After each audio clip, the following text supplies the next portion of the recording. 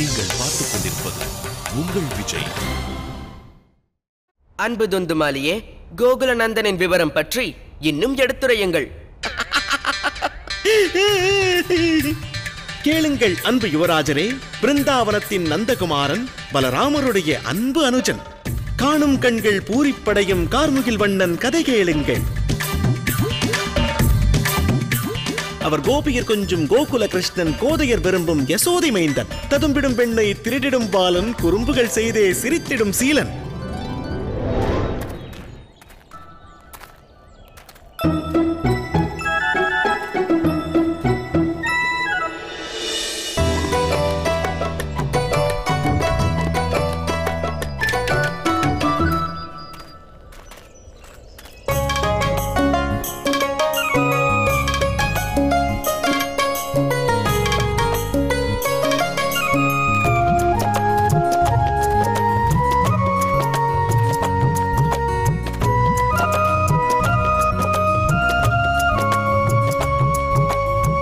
விரைந்து வருவாயாக. யாரை எதிர்பார்த்திருக்கிறாய்? நந்தகோபாலன் மறைந்திருப்பானோ என்று தேடுகிறேன். அன்று நான் மதுராவின் அரண்மனைக்கு வெண்ணெய் எடுத்து சென்று கொண்டிருந்தேன். அப்பொழுது இந்த துஷ்டர்கள் என் குடத்தை உடைத்தனர். கிருஷ்ணன் வெண்ணெயை விரும்பி உண்ணுபவன் அல்லவா? ஆனால் கடைந்தெடுத்த இந்த வெண்ணெயை அரண்மனையில் ஒப்படைக்காவிடில் அரண்மனையின் வீரர்கள் தண்டிப்பார்களே. அதை இந்த துஷ்ட பாலகர்கள் அறிவார்களா? அரசர் கம்சனின் கோபத்தை அவர்கள் அறிய மாட்டார்கள். வீண் கவலை தேவையில்லை. யசோதா தேவி அதற்கு தண்டனை அளிக்கும் விதமாக கிருஷ்ணனை ஒரு மரத்தில் கட்டி வைத்திருக்கிறார்கள். இனி குடத்தை உடைக்கும் பணியை அவன் செய்ய மாட்டான். கிருஷ்ணன் என்னென்ன செய்வான் என்று இங்கிருக்கும் இவர்களுக்கு என்ன தெரியும்? தற்சமயம் கிருஷ்ணன் இங்கு இருந்தால் அவன் எப்படிப்பட்டவன் என்று புரிந்திருக்கும். சரி, இப்போது கிருஷ்ணன் எங்கே? வாருங்கள், சென்று தேடுவோம். எங்கு சென்று தேடுவது? சரி, வாருங்கள் தேடுவோம்.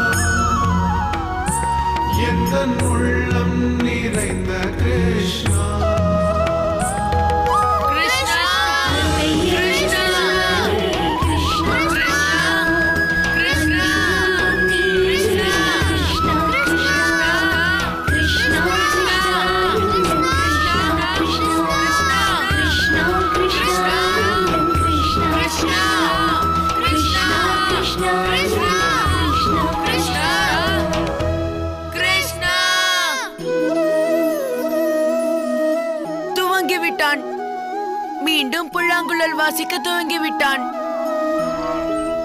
மல்யுத்தம் பயில வேண்டிய வேளையில் எதற்காக புல்லாங்குழல் வாசிக்கிறான்?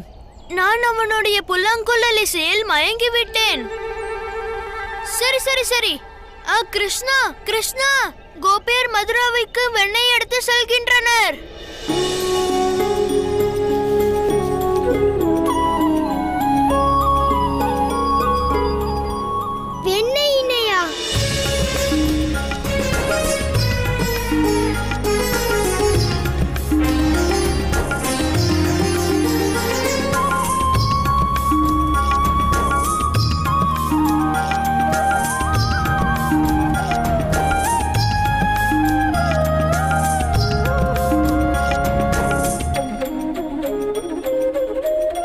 கிருஷ்ணா, நான் மாட்டிக்கொண்டால் நிச்சயம் தண்டனை கிடைக்கும்.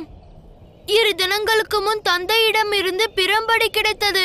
இப்போதும் உட்கார முடியவில்லை. சிறிது வெண்ணெயை உண்டுவிட்டு மீதியை அக்காயத்தில் தடவு. ரணம் குணமாகிவிடும். அதில் சிறிது மஞ்சளையும் தடவு. சரி கிருஷ்ணா, கல்லை கவனில் ஏற்று.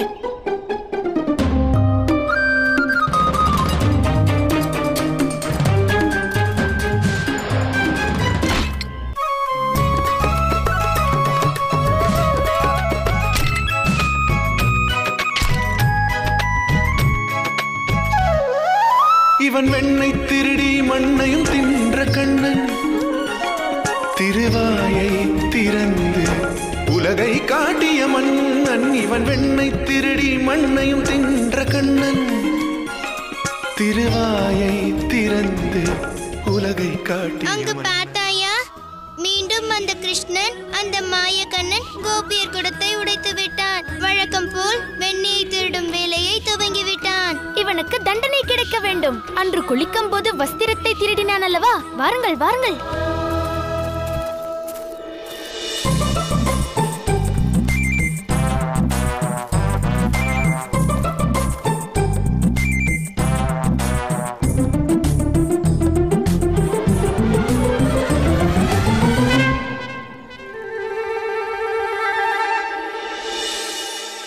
துஷ்டனே, உன்னை ஓடிவிடுங்கள். விடும் வண்ணம் குறும்புகள் செய்யும் மாயக்கண்ணன் தன் லீலைகளாலே மனதை கொள்ளை கொள்வான். முரளி மனோகர மோகன முராரி அன்பை வாரி வழங்கிடும் மாதவனவனே ஞானி.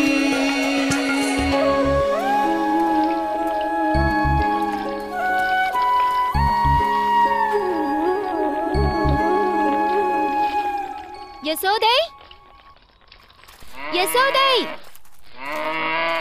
இங்குதான் இருக்கிறாயா? கிருஷ்ணன் செய்த காரியத்தை பார்த்தாயா? எடுத்து வந்த வெண்ணெயை எல்லாம் தின்று விட்டான். அந்த வானரத்தை கட்டுப்படுத்த இயலவில்லை என்றால் கயிறு கொண்டு கட்டி போடு. வானரம் உன்னுடைய பாலகன். என்னுடைய கிருஷ்ணன் கந்தர்வனுக்கு இணையான சுந்தரன். சுந்தரன் இல்லை என்று கூறவில்லை. ஆனால் எம்மை எதற்காக தொந்தரவு செய்கிறான்? நீ அவனை தண்டிக்கவில்லை என்றால் பிறகு யாம் அனைவரும் அவனை தண்டிப்போம். நானே தண்டிக்கின்றேன். ஆனால் ஒருவேளை உம்முடைய வெண்ணையை அவன் திருடவில்லை என்றால் நினைவில் கொள்ளுங்கள், வாழ்வில் மறக்க இயலாத தண்டனையை நான் உங்களுக்கு வழங்குவேன். வாருங்கள். நல்லது, புறப்படுவோம்.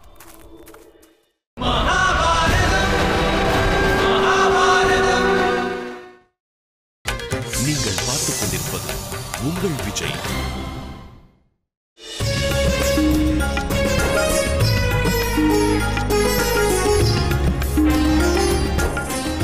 ததும்பிடும் பெண்ணை திருடிடும் பாலன், குறும்புகள் செய்யும் கோமகள் சீலன். பாலையும் வெண்ணையையும் புசித்தால் போதும், மதுராவின் வாசிகள் பசியே ஆறும்.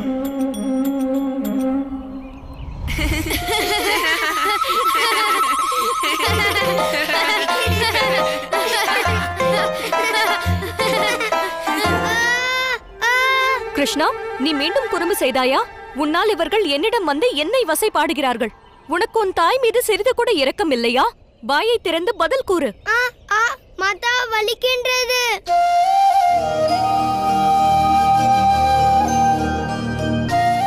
என் ஹிருதயமும் வலிக்கின்றது. இவர்கள் என்னை வசைபாடுகின்றார்கள். நீ மீண்டும் வெண்ணையை திருடி தின்றாயா? இல்லை மாதா, நான் வெண்ணெய் திருடவில்லை. பொய்யுரைக்கின்றான். அவன் வாயில் இன்னமும் வெண்ணெய் இருக்கின்றதே.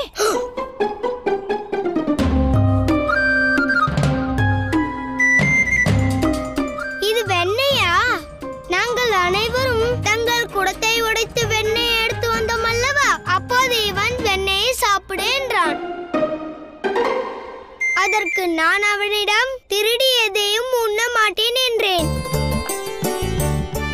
தாங்கள் வேண்டுமானால் உண்ணுங்கள் என்றேன். ஆனால் இவனோ திருடி வந்த வெண்ணெயை வேண்டுமென்றே என் வாயில் தடவி விட்டான். சித்தி,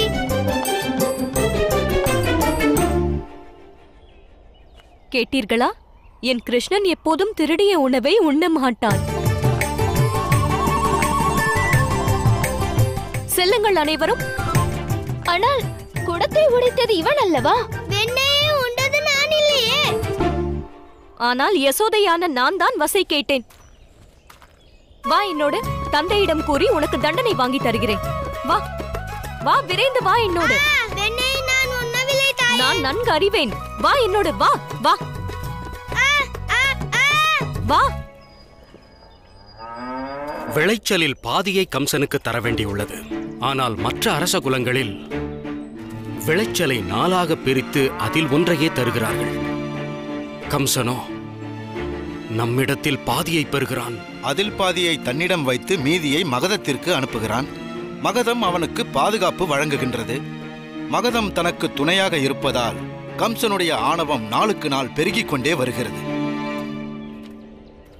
நீண்ட நாட்களுக்கு இந்த அநியாயம் நீடிக்காது. விரைவில் கம்சன் வதைக்கப்படுவான். அச்செயல் புரிவது யார்? யாரேனும் ஒருவன் தோன்றுவான். நிச்சயம் தோன்றுவான். நம்பிக்கையோடு இருங்கள். ஐயனே, கம்சன் வதைக்கப்படுவது ஒரு புறம் இருக்கட்டும்.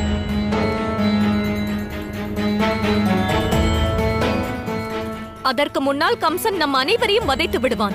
ஏன் அவ்வாறு கூறுகிறாய் யசோதை? ஏன் அவன் நம்மை வதைக்க வேண்டும்? நம் கிராமத்து ஸ்திரீகளான இவர்கள் பால், வெண்ணெய் மற்றும் நெய்யை எடுத்து செல்கையில் கிருஷ்ணனும் அவன் மித்திரர்களும் இவர்கள் குடத்தை உடைக்கிறார்கள். யாரும் அறியா வண்ணம் இவர்கள் இல்லத்தில் நுழைந்து வெண்ணெயை திருடுகிறார்களாம்.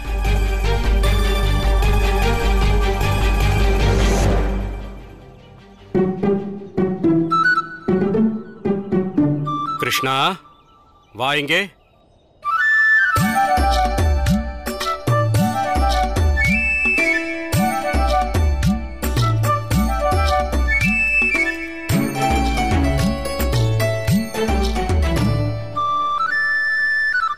வந்து விட்டான். வினவுங்கள் தம் புதல்வனிடம்.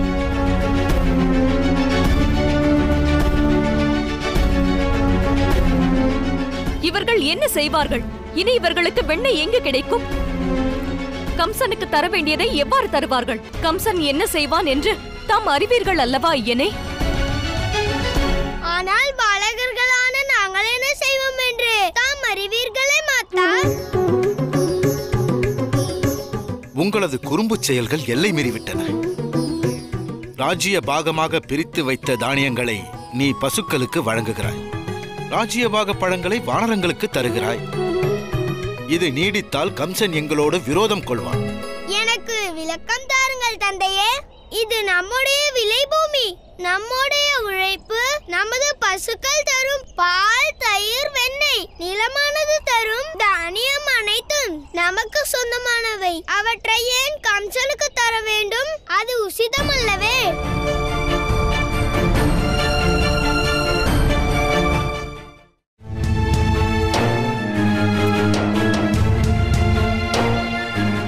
நீ கூறுவது உசிதமான வார்த்தை. ஆனால் பலனேதும் இல்லை. மகதத்தின் ஜராசந்தன் கம்சனுக்கு உதவுகிறான்.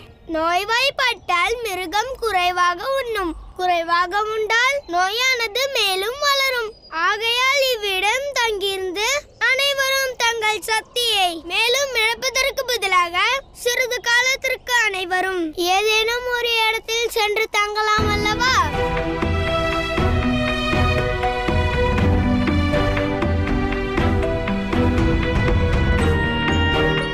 நாம் பிருந்தாவனம் சென்று தங்கலாம். அங்கிருக்கும் எனது மித்திரன் நமக்கு அடைக்கலம் தருவான். ஆனால் பிருந்தாவனம் அடைய நாம் யமுனையை கடக்க வேண்டும். அது எவ்வாறு நிகழும்? அருகில் உள்ள குளத்தில் காளிங்கன் நாகம் இருக்கிறது. அதோடு அது யமுனையிலும் தன் ஆதிக்கத்தை செலுத்துகிறது. எவரையும் நதியை கடக்க அனுமதிப்பதில்லை. அந்த நாகத்தை வெல்லாவிடில் எவ்வாறு நாம் யமுனையை கடந்து அக்கறை செல்வது? ஒரு புறம் கம்சனின் கொடுமை, மறுபுறம் காளிங்கன் நாகம். எவ்வாறு நாம் தப்பிப் பிழைப்பது?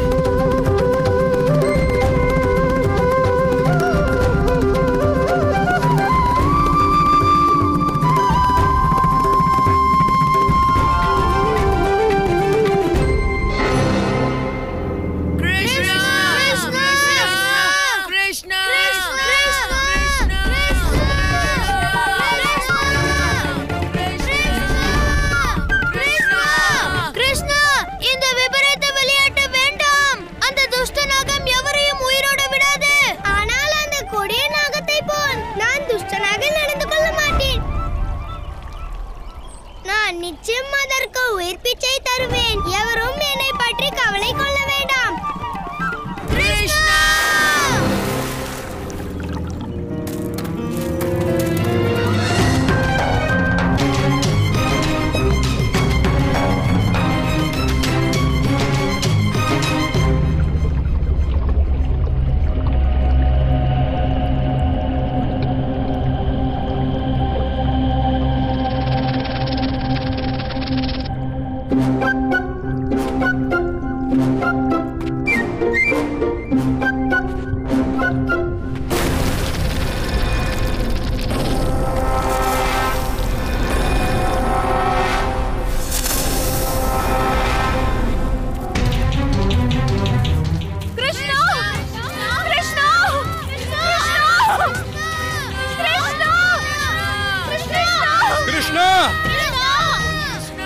கிருஷ்ணா! மூட பாலகனே, நீ யார் என்று கூறு. இந்த காளிங்கன் வசிக்கும் இடத்திற்குள் பிரவேசிக்கும் துணிவினை உனக்கு யார் வழங்கினார்கள்? இந்த நீர்நிலை மீது அனைவருக்கும் அதிகாரம் உள்ளது. நீ இந்த நன்னீரை விஷ நீராய் மாற்றிவிட்டாய். இப்போதே இந்த இடத்தை விட்டு சென்று விடு, இல்லையெனில் உனக்கு தண்டனை வழங்குவேன். மூடனே, என்னுடைய உருவத்தை பார், உன்னுடைய உருவத்தையும் பார். எவ்வாறு எனக்கு தண்டனை வழங்குவாய்? இவ்விடத்தை விட்டு சென்று விடு என்றேன். இறுதியாக உன்னை எச்சரிக்கின்றேன்.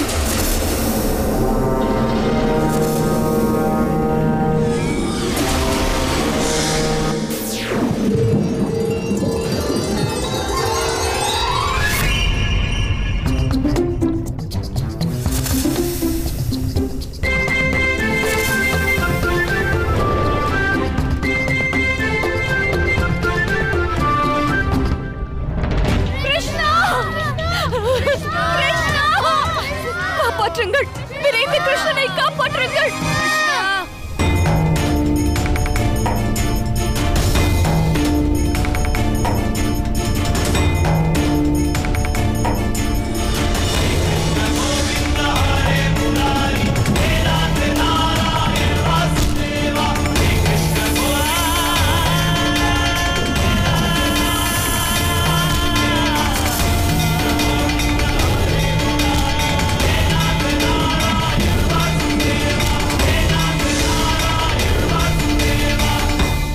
என்னை மன்னித்து விடு கிருஷ்ணா, என்னை வதைத்து விடாதே. நான் உன்னுடைய ஆணைக்கு பணிகின்றேன். ஆனால் நான் இந்த ஜலத்தில் நிம்மதியாக வாழ வேண்டும். உனது சிரசில் இப்போது எனது பாதம் பதிந்து விட்டது. நீ எங்கு சென்றாலும் இது உனக்கு பாதுகாப்பு தரும். ஆனால் உன்னால் எந்த ஜீவராசிக்கும் எவ்வித ஆபத்தும் விளையக்கூடாது. கிருஷ்ணனை காப்பாற்றுங்கள், என் புதல்வனை விரைந்து காப்பாற்றுங்கள். கிருஷ்ணா! கிருஷ்ணா! கிருஷ்ணா!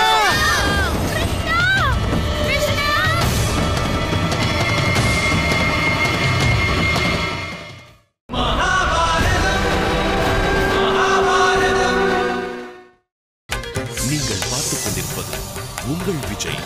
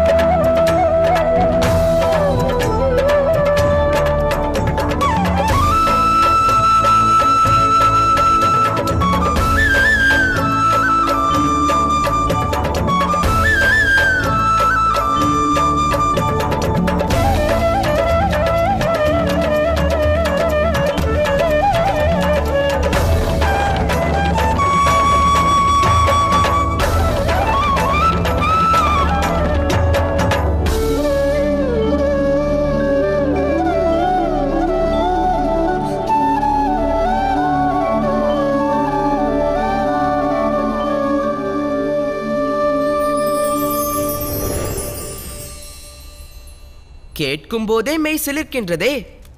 அன்பு வாசுதேவரே, காளிங்கனை வென்றது இன்னும் தம் நினைவில் உள்ளதா? நன்றாக நினைவில் உள்ளது உத்தரா. அன்று இறைவன் எனக்கு விசேஷ சக்தியை தந்தார்.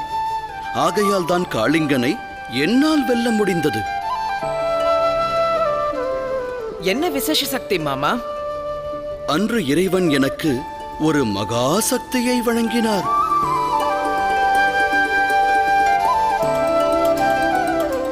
அது என்ன சக்தி என்று அறிய வேண்டுமா?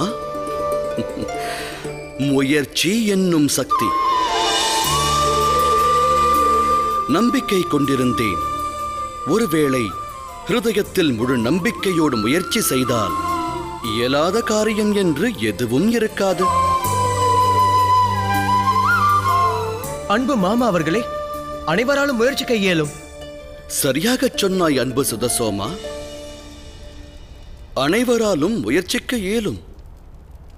வெற்றியை பெறுவதற்கு அனைவரும் அவசியம் முயற்சிக்க வேண்டும்.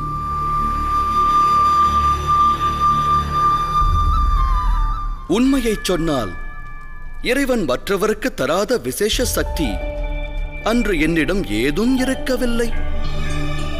இறைவன் பாரபட்சம் காட்ட மாட்டார். அகிலத்தில் ஜீவன்கள் அனைத்தும் விசேஷ சக்தியோடுதான் பிறக்கின்றன. ஆனால் பயம், மோகம், சிநேகம் போன்ற காரணத்தால் மனிதன் முயற்சிக்காமல் தடுக்கப்படுகிறான். ஒருவன் முயற்சியே மேற்கொள்ளாவிடில் எவ்வாறு அவன் வெற்றியை ஈட்ட இயலும்?